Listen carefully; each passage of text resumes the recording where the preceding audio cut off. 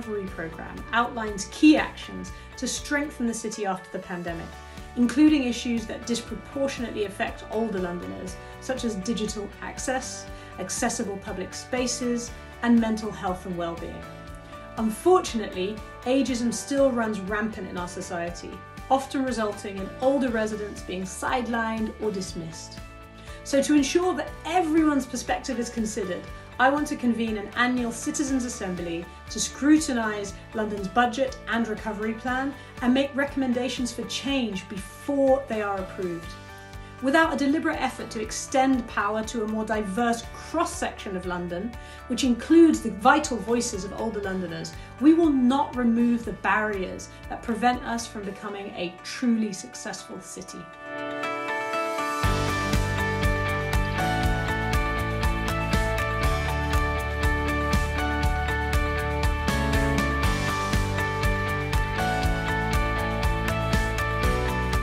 It is essential that our pandemic recovery takes social isolation seriously, especially amongst older Londoners. We have seen in this pandemic the huge cost of isolation in terms of our health and well-being. We have also seen the true value of care though, whether it's unpaid care provided by family and friends or formal care. The overwhelming majority of those providing care, it's worth noting, are women. So if we want to maintain and improve care and support for older and disabled people, then we need a care-led recovery. So I am committed to creating a social care academy in London and to driving down 0 hours contracts and driving up pay for care workers, so we can make London the best place to be a care worker and the best place to receive care. And for unpaid carers who play a vital role in keeping loneliness at bay, I think it's an outrage that they are entitled to only £67.25 per week. That's why I am committed to creating a carers fund to top up their allowance. I am also determined to change the way we do planning in the city, so that it focuses less on the commuting patterns of mostly male workers and instead asks, how can we create accessible communities? I will push to regenerate areas of London so that they are designed and built to work for women, families, older and disabled people.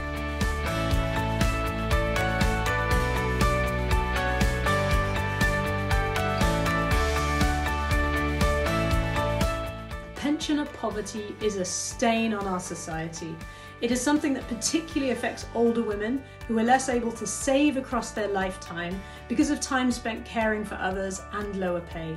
At the national level, I have been campaigning to right this wrong by introducing a single rate of pension tax relief so that the poorest pensioners are not paying more and are able to actually save.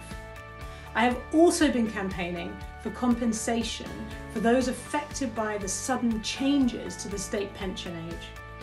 As Mayor of London, my focus will be on bringing down living costs for the poorest people.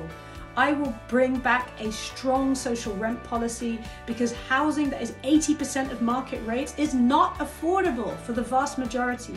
And I will also fight to protect transport subsidies for those who need them most.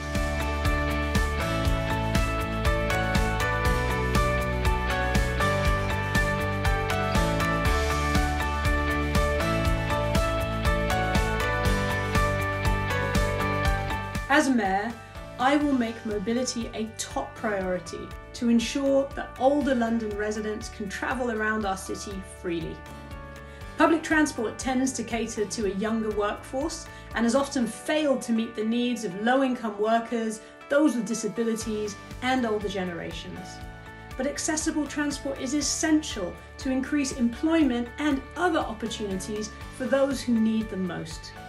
So I will conduct a feasibility assessment for part-time travel cards, calculated with the same discount as current travel cards, but available for 2, 3 and 4 days of travel per week on a weekly, monthly and annual basis. I will also commit to only increasing bus fares in line with inflation and freezing them where and when possible as TfL's income is restored. In terms of jobs, we know that when the economy is squeezed, it is mothers, marginalised groups, disabled and older people who are first in the firing line. We need a mayor who will fight for a recovery package from government that recognises and addresses these inequalities. And I will also maximise spending from City Hall to provide apprenticeships and other support for the groups most affected.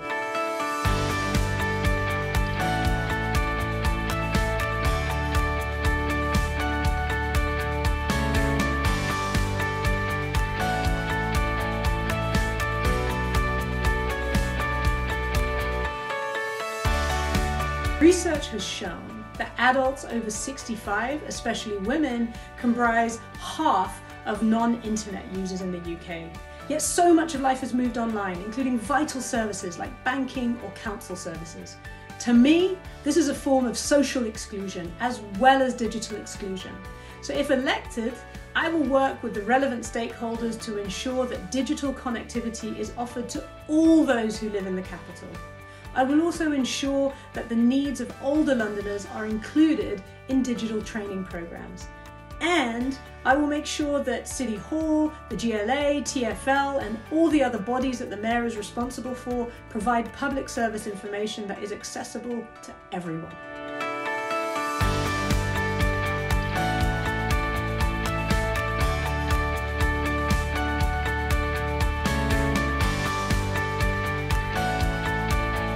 Ageism is a significant driver of the inequalities experienced by older Londoners. The pandemic has exposed the true scale of ageism in this country, with horrifying narratives about lives worth saving and about the burden of older people in the NHS. These dangerous attitudes played out in policy too, in the decision, for example, to remove duty of care and guidance to ration treatment. And of course, in the failure to develop a social care policy that people can actually rely on.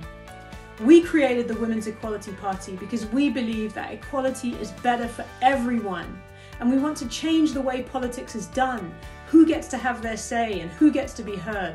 And we want to create the kind of political will and leadership that it pushes equality to the top of the agenda.